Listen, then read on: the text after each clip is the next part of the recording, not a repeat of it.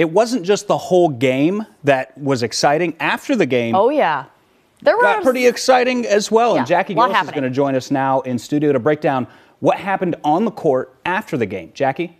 Yeah, Kyle and Whitney, it was a very chaotic end to the game. Excited Ohio State fans stormed the court to celebrate the upset over Iowa, and it ended with Caitlin Clark colliding with a fan. And in case you haven't seen the video, here it is.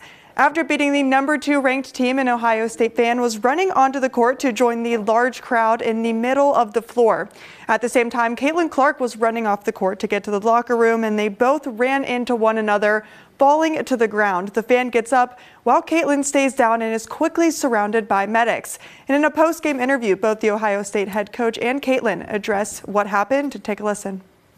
I was absolutely just hammered by somebody trying to run onto the court and basically blindsided and, kind of scary. Could have caused a pretty serious injury to me and knocked the wind out of me, but luckily my teammates kind of picked me up and got me off the court. I want to apologize to her and their entire program. She's had such a spectacular performance today, and she's such a great player, and that should never happen. And so I feel really badly. So hopefully she's okay and that doesn't have any affect her moving forward.